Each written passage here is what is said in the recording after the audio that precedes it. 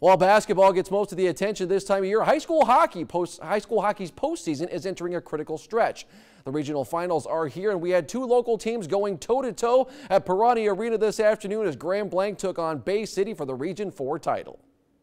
The winner of this game would go on to play the winner of Grand Ledge Jackson on Wednesday. We're going to pick it up in the first period. The Bobcats strike first. Mason Walker is denied, but Timothy Hasselbach is Johnny on the spot. He buries the rebound, and Grand Blanc jumps out to a 1-0 lead. Later in the period, the Bobcats win the draw, but Bay City's Dominic Zanotti whistles a shot past Spencer Bully, and the game is tied at 1 apiece. Minutes later, the Wolves can't clear it, and Grand Blanc makes them pay. Teddy Kraus finds himself all alone in the slot, and he makes this shot count as he beats Harrison Zucknick glove side.